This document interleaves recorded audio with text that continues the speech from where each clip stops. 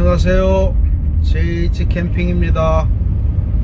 오늘은 강원도 원주로 차박캠핑을 가고 있습니다. 오늘 가는 장소는 굳이 알려드리지는 않겠습니다. 왜냐하면 여러 사람이 갈 수 있는 곳이 아니기 때문입니다. 지금 제가 가고 있는 여기에 보이는 이정표라든지 이러한 것들을 본다면은 어디쯤인지 대충 감은 잡을 것이라고 생각합니다. 정말 여기는 현지인들도 잘 가지 않는, 또 잘 모르는 뭐 그런 캠핑 장소라고 볼 수가 있습니다. 오늘 보니까 이 주위에 캠핑장이 여러 개가 있는 것 같습니다. 그런데 제가 알고 있는 곳은 저기 한 두세 팀이 지금 하고 있는 것 같습니다. 여기 보여드리려고 지금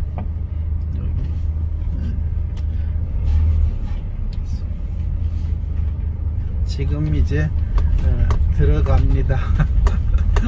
그런데 여기에 보니까 여기 화장실이 있네요, 좌측에. 여기도 차가 좌측에도 몇 대, 뭐 우측에도 몇 대, 이렇게 여기도 할 수 있는 곳입니다. 여기 보니까 차가 한 대가 있네요.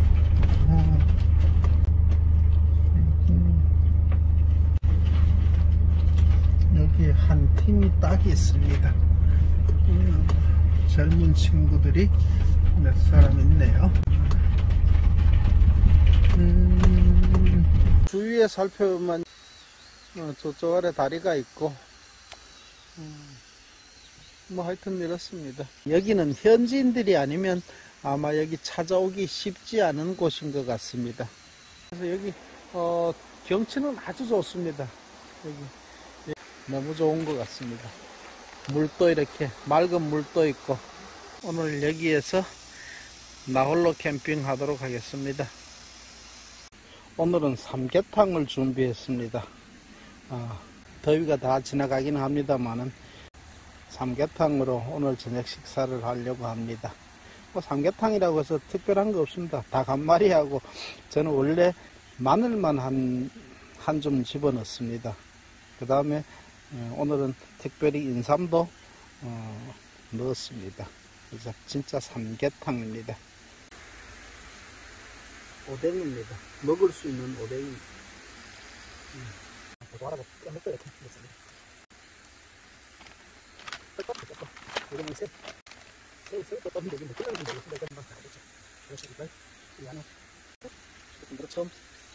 처음으로 그어봅니다. 던져보겠습니다.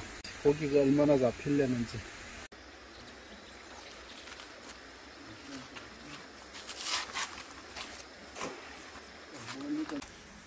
삼계탕 끓는 거 보십시오. 끓고 있습니다. 열어볼까요? 제일 만만한 거 바닥 마십니다. 테라 맥주 한잔 합니다.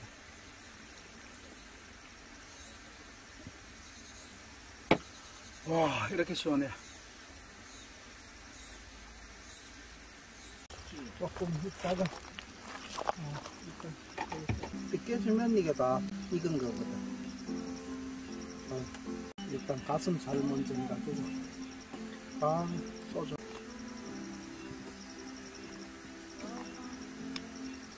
아무것도 없습니다. 소금 후추에 찍어 먹습니다.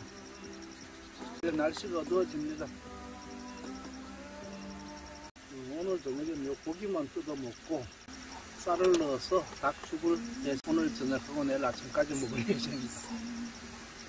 학교 다닐 때도 캠핑 갔을 때 가장 간단한 게 닭 한 마리 사가지고 가면 끝납니다. 닭 가지고 이렇게 안주해서 소주 한잔하고 쌀을 넣어서 닭죽을 끓여서 같이 먹고, 그러니까 제일 간단하고 반찬이 필요 없는 거죠. 이제 닭죽을 한번 끓여 보랍니다. 그래서 쌀을 한두 번 씻으면 되는 거죠.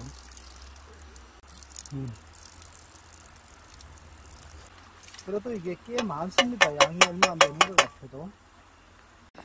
와, 이제 막,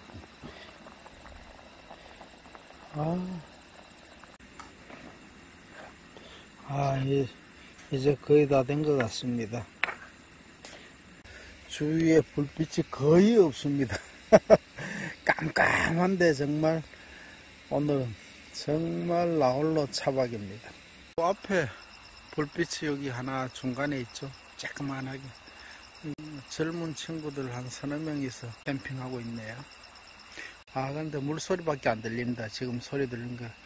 귀뚜라미 소리인가 매미 소리가 조금 더. 아침에 일어났더니 어제 저쪽 젊은 사람들이 한템 놀더니 어젯밤에 가버렸습니다. 정말 오늘 여기는 나홀로 캠핑입니다.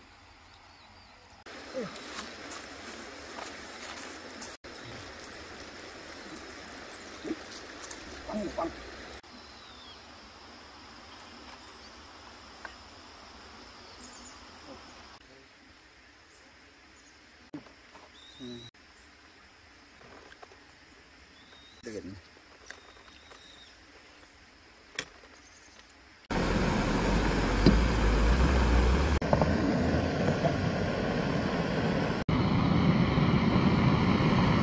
벌써 다 됐네요.